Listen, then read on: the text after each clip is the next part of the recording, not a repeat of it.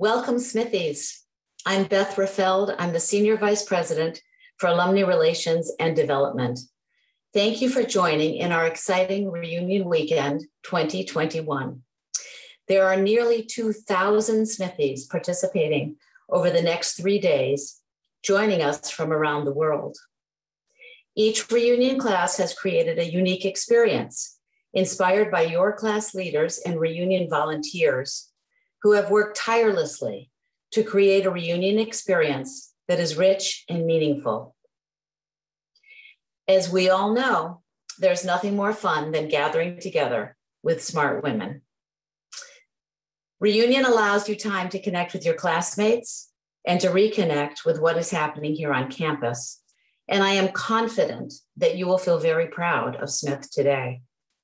Under Kathy McCartney's leadership, we have seen extraordinary, thoughtful advances in curricular and co-curricular programming, record student application numbers, a reimagining of the liberal arts curriculum, new faculty hires, and attention to a refreshed landscape master plan.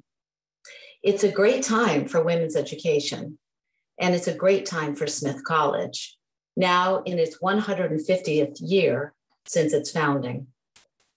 Despite this challenging year of pandemic, Smith has stayed strong and excited about the future. The spectacular new Neilson Library, which you see behind me, stands not only as an artistic centerpiece of our beautiful campus, but also in recognition of Smith's look to the future and all that is necessary to educate women of promise for the 21st century. Since the very beginning of Kathy's presidency, a new library was being envisioned. Extensive research and engagement of the larger Smith community brought forth innovative plans and exciting ideas. It soon became clear that Maya Lin was just the artist to make envisioning a reality. Maya's artistic mastery, her use of natural light, her brilliance to integrate and connect the inside and outside environments, and her understanding of function and form have created for Smith a library that is the envy of our peer institutions. Many of you may also know that Maya's mother, Julia Chang, graduated from Smith in 1951, having escaped communist China to come to the United States for her education. Maya's personal connection and her tribute to her mother come through the elegance in her design and her unique passion to integrate the old Neilson Library with the new. This live webinar, entitled The New Neilson First Experiences, features Susan Fliss, Dean of the Smith Libraries, with members of the library team. Smith's library is not just about the beauty, function, and comfort. It is a serious research center equipped with modern technology and open to the possibilities of the future. Thank you to all the alums and all the alumni donors who have stepped in to support this extraordinary new library. We are grateful to you for all you do for Smith. The college simply would not be here, nor would be thinking with innovation about the future without your support and your partnership. It's now my pleasure to introduce Susan Fliss, Dean of the Smith College Libraries. Thank you. Hello, everyone. I'm Susan Fliss, Dean of Libraries, and I'm just delighted today to welcome you to New Neilson Library. Thank you for all your support of the libraries, our buildings, New Neilson, our collections, and the programming for teaching, research, and learning through the libraries. One housekeeping note is at the bottom of your screen, you'll see a Q&A icon. If you want to click on that icon and type in questions, we'll take your questions at the end of this presentation. So we opened Neilson on March 29th in the middle of a pandemic, according to the culture of care guidelines that Smith gave us. People came in, they just loved the building. It was so wonderful after all these years to be able to have people come in and to have, especially our seniors, be able to have a couple of months experiencing this new library. We're going to show you today a video prepared by Hailie Dang. Hailie is a new graduate, class of 2021, and a film and media studies major. We asked her to create a video capturing students' first experiences of Neilson. We thought you'd like to see this. Then I'll talk about the study spaces in Neilson. Jean Ferguson will talk about the new services that we are planning for the fall. And Rob O'Connell will talk about where our collections are, although you can see them, you'll be able to see them in our pictures, where our collections are, and what's new with having special collections all in one building. And then at the end, we'll have time for questions and answers. So now we go with the video that Hailie has created for us. Cozy, grand, and inspirational.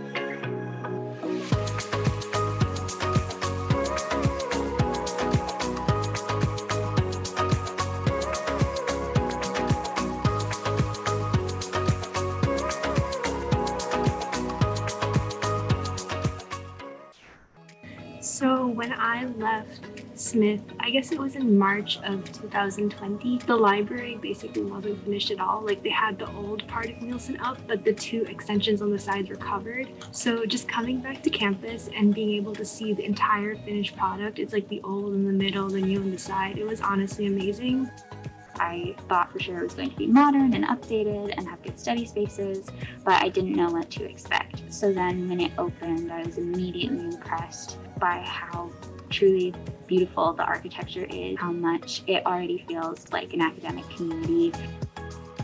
My experience with the library so far has been really nice. It's been a really great place to kind of get away from the monotony in my room, because I feel like, especially with having remote classes this semester, it's really easy to fall into the cycle of waking up, getting ready, and then going to my desk for class and just doing that over and over again. So having the option of not only another study space, but a study space that I've never had the opportunity to use before was really nice to kind of inject some energy into my routine. Even with COVID restriction, it's still an amazing place to study. It has amazing view, and I can just sit here, read a book, browse through all the shelf. My favorite study spot at Neilson would have to be, they have these like armchairs that have study dividers around them, and that was really cool. I was really excited to see that, and I've already taken advantage of that. My personal favorite part of the library has probably been those private study rooms that have like a one-person occupancy, where it's just like a really big desk and a table. And it's really nice to have that space in the library where it's like I'm still in a public space, but also there's a little bit more privacy and I don't really have to worry about being too loud. My favorite aspect of the library is not available yet, but it's the cafe on the first floor, because it's a study space, but there's also a cafe, so that'd be amazing because I love to have coffee when I'm doing work. One of my favorite aspects about the new Neilson is how much light there is. And I mean that in, I guess, two different ways. The first way is that because there are so many windows, during the day, studying in like any of the rooms just allows so much natural light to come in. And that's something that's kind of hard to find in a lot of campus buildings, where it's just kind of like the staple, like a certain number of windows, but like in Neilson, there are walls that are windows. But the other way that I mean it is that at night, the light from inside Neilson kind of projects onto campus and it kind of like illuminates the area around it. So walking by the library at night is just so beautiful. I'm gonna be doing my senior thesis for my senior year, so I'm expecting to spend a lot of time in the library, and it's helped that there are so many great spots to sit at with amazing view. I'm really excited that during senior week there's going to be a night at Neilson where we get to dress up and spend time at the library. I'm really excited for that chance to kind of do something that's not studying in the library. It was really exciting to finally have a central library after 3.5 years. It was definitely difficult to not have the large space with a lot of books to browse through. And so it's really exciting to finally have access to that. Also, not having construction in the middle of campus anymore is really exciting. It's bittersweet in a way, especially because I'm graduating. It's nice to have this space, and especially at this time, I feel at the end of the semester when there really is a lot of work to do, and having the opportunity to study in a space like Neilson is really nice. But also, myself and all of my peers who are graduating only really have a couple months to spend as students in the library. So there's good, but there's also some sadness in there. I hope anyone who hasn't had the chance to experience the library will get to see it in person in the future, because just seeing it through pictures or videos is not enough. For anyone who hasn't had the opportunity to come and see the new library in person, I would say that if you have the means, it's honestly something that you can't truly experience in any other way other than in person. During my time at Smith, one of the things that I've done is been part of the Gold Key Tour Guide organization, and I've given tours to prospective students and families coming to campus. And I know for a fact that when we start giving tours again in person, the library will be the highlight of the tour. I spent most of my Smith experience without a central library, but seeing the new Neilson now, it was really worth the wait. I hope you can come and see it yourself in person soon. As someone who's about to end their Smith career really soon, I wish I had more time in Neilson, and if you have the opportunity to experience it, you definitely should. I hope you do visit it in person in the future and enjoy it as much as I do. Ariana Tidball, Smith class of 2021. On class of 2022. Emily Ahrensberger, class of 2021.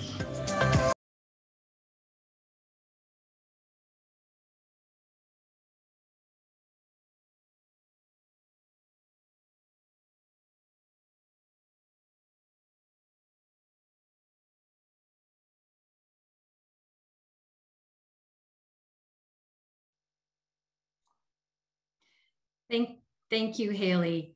And there'll be time for questions for Hailie at the end. Please enter them in the Q&A at the bottom of your screen. It's a beautiful building. As you see from the pictures, there are books all around us, all around the students. And that is something that students asked when we first talked about what should be in New Neilson. It makes you feel like you're in a library, and we can't wait to have you come into the library when Smith is able to allow alums to come to campus. We look forward to having you in the library. So now we will continue with New Neilson First Experiences. Our next slide, please.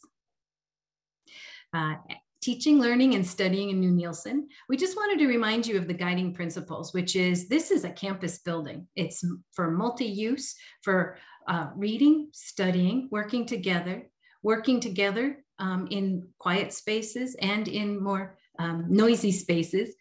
All rooms are flexible and accessible. We'll talk about study spaces, services, and collections. Next slide, please. Study spaces. That was a beautiful shot from the top of the building on the terrace on the 4th floor.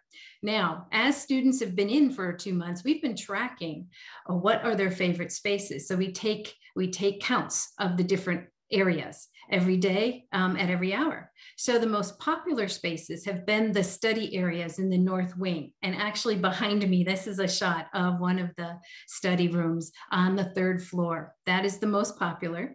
A similar room right underneath on the 2nd floor is the 2nd most popular. And the 3rd is the Skyline Reading Room, which is on the 4th floor. And students go to other places as well, but we will show you more pictures so you can see why they tend to go to these others. Next slide, please.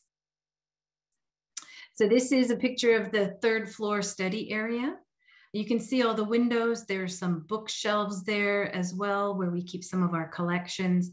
The furniture is all movable and flexible, and we have different kinds of heights for chairs and different widths, different kinds of tables to make it to make any use of the library as easy as possible for our students. Next slide, please. And this is a picture of the Skyline Reading Room on the 4th floor. You can see the oculus to the right with the sun shining off of it and the glass that circles it. Students studying here quietly. This is a reading room, a quiet reading room. And you can see the doors out onto the terrace. You can see why this is a popular room. Next slide, please. And this is the terrace. When it is open, when students come back in the fall, it will be a popular place. It's just so lovely to be able to see the campus and the mountains, the Holyoke Mountain Range from this area, and to see all the trees and other plantings on campus. You get a different view of it. Next slide, please. This is the former Collicott Reading Room, you may remember. It's now the Lane Reading Room.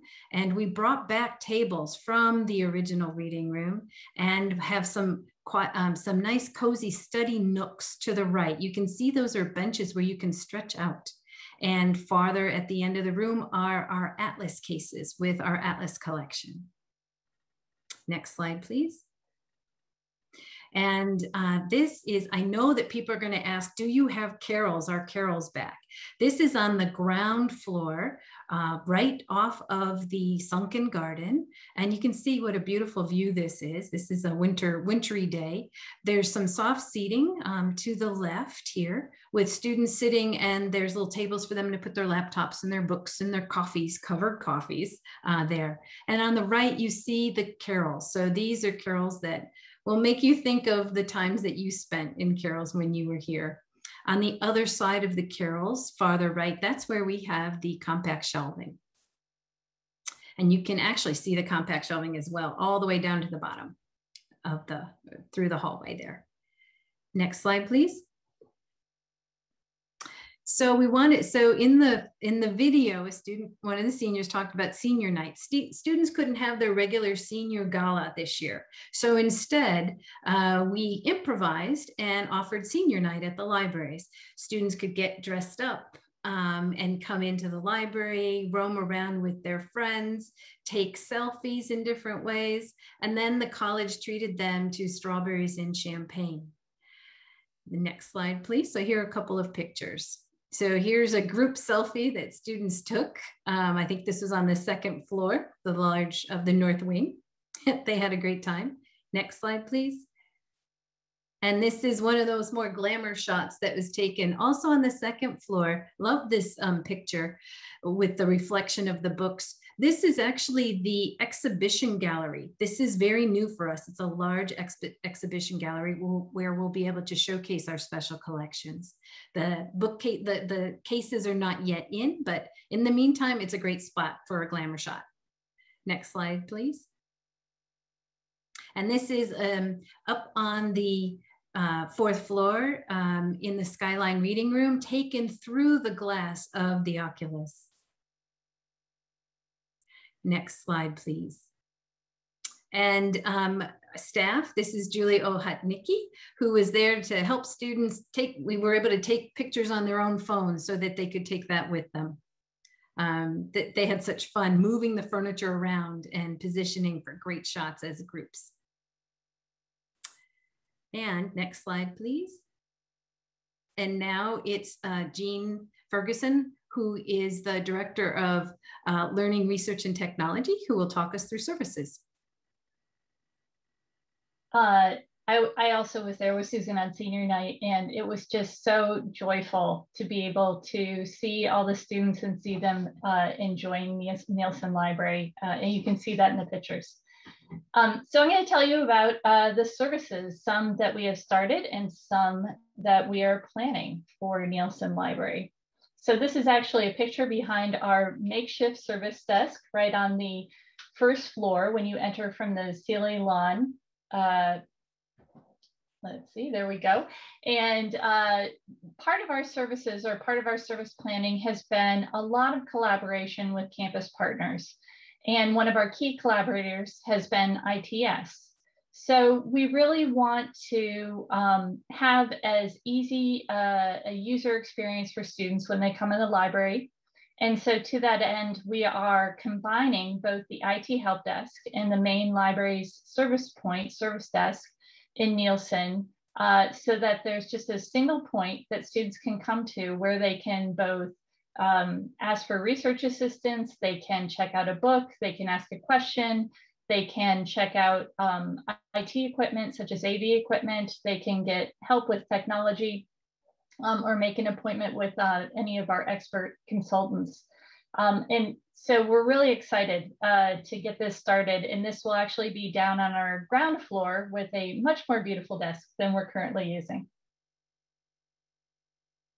So here's a nicer photo looking down from the mezzanine down to our makeshift central service point. Another new service point is our Learning Commons, and this is also on the first floor of Neilson.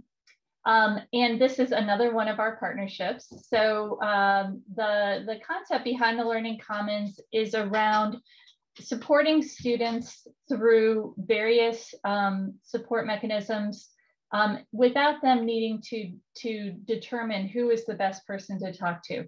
So it's a partnership between the libraries and IT. And then also we're working with the Jacobson Writing Center, the Spinelli Center for Quantitative Studies, and the Office for Disability Studies. And so we will have members of all of those teams available, as well as students. We're finding that a lot of our support probably will be from student writing tutors. We're starting a new peer-to-peer student research assistant program. And there are also students that are tutors with the Spinelli Center and students that work with the Office of Disability Services. And the idea being that a student can come in and say, I need help with a project, or I'm struggling with, with my study skills or my time management, a variety of ways. And then we can find who are the right people for them to meet with and make sure that they're getting the support they need. The idea behind the Learning Commons is that it's not for students only that are having problems. It's to help any student to really thrive in their scholarship. So we're excited to see how these partnerships really make all of our campus services available to students. And this is a picture of the Learning Commons. It's on the first floor. So the bottom part of the picture is the first floor. And then there's a lovely mezzanine up on the second floor that goes around it. There are also 2 seminar rooms that are part of the Learning Commons that we will use both for tutoring and for workshops, but will also be available through the registrar to schedule for classes. And so we'd like to prioritize as much as possible first-year seminars or other classes that have an adjacency to the type of services that are being offered in the Learning Commons. And the last service I'll tell you about is the Digital Media Hub. The Digital Media Hub, as we've been developing the service, has grown from a single service point, which is down on the ground floor of Neilson Library, to really a constellation of different digital scholarship services. And so we've begun thinking of the Digital Media Hub as both a location to do media production, but also to work with GIS, which is Geographic Information Systems, and digital mapping. We have 2 experimental studios that are over in Alumni Gym, which is connected to Neilson by an underground tunnel. And we're hoping to work with courses to experiment with new methods or new technologies in those spaces. And we have a large lab, essentially a computer and teaching lab that will be on the second floor of Alumni Gym, where we'll be able to teach workshops or work with courses on projects on a variety of different digital scholarship methods. So we also have 2 beautiful studios in this space, and here I'll show you a picture. So this is the Digital Media Hub down on the ground floor of Neilson Library.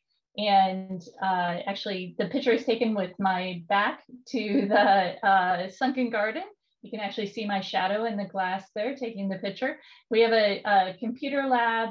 There will be computers on the tables that are sitting in the front of the photo there for media production. And then we have 2 studios that are available for both media and audio production that really are equipped to be as flexible as possible so that we can work with students and other members of the community to create different types of media for their courses or for their projects. Okay, I'm going to turn it over to Rob, and he's going to tell you about collections.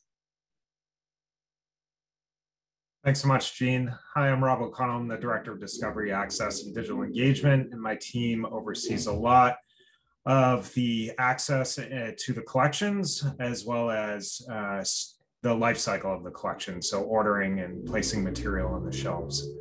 So I'm going to talk a little bit about the collections and some of the decisions that we made, and starting with the general collection today. Next slide, please.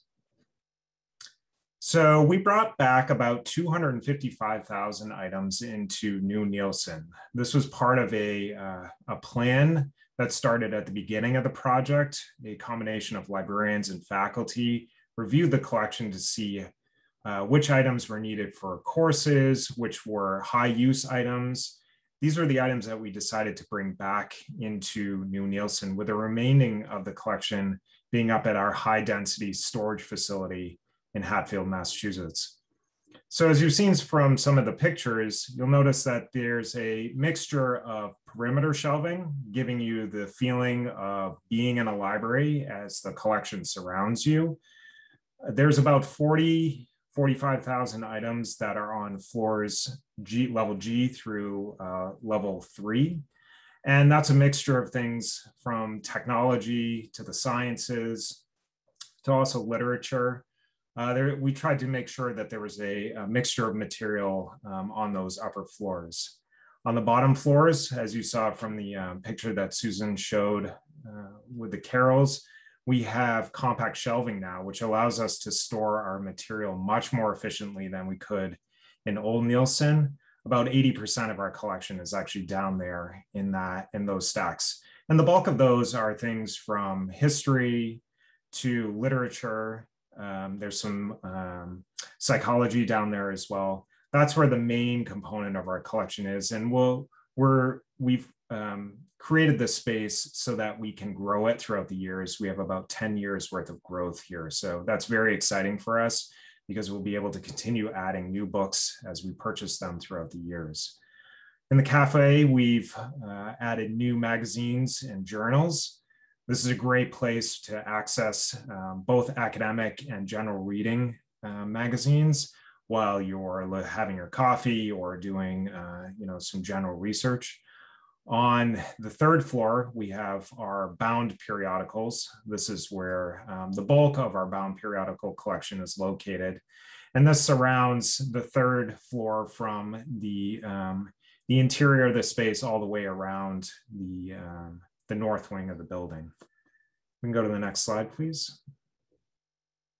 So there's a picture of that, the perimeter shelving. And I should mention that it's not just the general collection that we brought back. We also brought back a large amount of reference material. We have new fiction, nonfiction. We have some language learners on the ground floor. These are easy access material that is directly located from one of our service points. Next slide, please. Here's a shot of our compact shelving. So we're able to store the bulk of our collection very efficiently.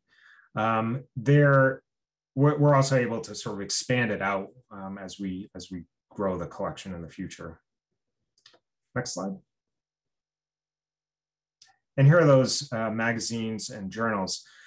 We store both things on both shelves, as well as foldable. There are shelves that fold out so that we can store back files behind the newest editions. Probably something similar to you've seen in the public libraries or other institutions that you may have visited. Next slide. So I'm also going to be talking about our special collections. So the south wing of our building is completely devoted towards special collections. And this is the first time ever we're going to have all three of our special collections in one location. So our Sophia Smith collection, our college archives, as well as our rare books are all going to be located in the same space, which is really exciting for us. This allows us to access material and bring it out into the reading room area. Students can engage, as well as researchers and faculty can engage with archivists right in the same spot. Everybody can sort of do work together, which is the first time we've really been able to do this. Now, the special collections area has something very unique to it, which is the box inside of a box. So this is our way of storing the collection in a very climate controlled manner and allows you to sort of see it from the outside without touching any of the material on the inside. This box expands from the ground floor all the way up to the 4th floor and can be seen on all the levels, which is really, really exciting. As you can see, there's a number of other components to special collections. We'll be able to take tours of the stacks, as well as looking at these new mobile exhibit cases, which are going to be right outside of the space on the 2nd floor mezzanine. Next slide, please. So here's a view of the reading room area, which has a fantastic view, probably one of the best, quite frankly, in the building. And you can oversee the Mount Tom region, as well as a large portion of the campus on the Green Street side. Next slide. Here's a view of some of the shelving that's going to be used. So this is the box inside the box. We're also using a mixture of fixed shelving as well as compact shelving to efficiently store this material here as well. Next slide. And again, another picture of that compact shelving. This is pretty standard throughout the building, and again, really allows us to efficiently store our material and allows a lot of room for growth, which is very exciting. We're able to grow our special collections throughout the years. Next slide. And of course, this presentation would not be complete without me saying that the Acorn printing press is coming back, which is very, very exciting component of the new building. And there it is in all its glory right there on the 3rd floor.